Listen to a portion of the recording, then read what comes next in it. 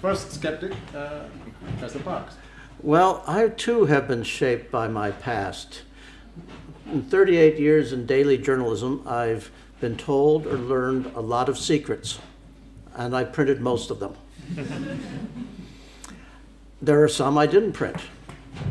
When I knew or suspected they were going to put into danger the life of a source, or the life of an American colleague, a colleague broadly understood to be somebody who was in that capital, like Moscow or Beijing or Cairo or South Africa, Pretoria, put that name and put that person in danger.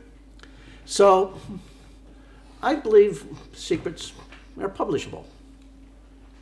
And when The Guardian started publishing the Snowden materials, I kind of shrugged and said, so what? It's a story. It just confirms what spies do. They spy. And then we saw that it was metadata. It's just numbers connected to other numbers. And I said, well, that's kind of interesting, but Google, Visa, AT&T know far more about me than the government does. And I don't much care. It's big data. And then there was that titillating disclosure that the CIA was listening to Angela Merkel's phone calls. What were they learning? I was tantalized. But way back in the 80s and 90s, the CIA was listening on the phone calls of Soviet leaders as they drove around Moscow in their limousines. And then there were further disclosures, and I completely changed my view.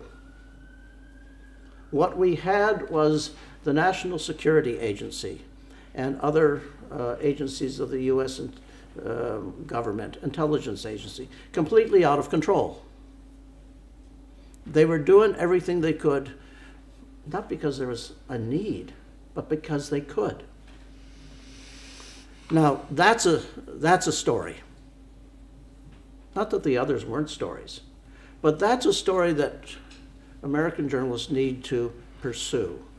Where were we? Where was the press? Well, I can report that the press had been there, but didn't have Mr. Snowden. I can point to Jim Risen and Eric Lichtblau of the New York Times, and they're reporting on the National Security Agency's eavesdropping program.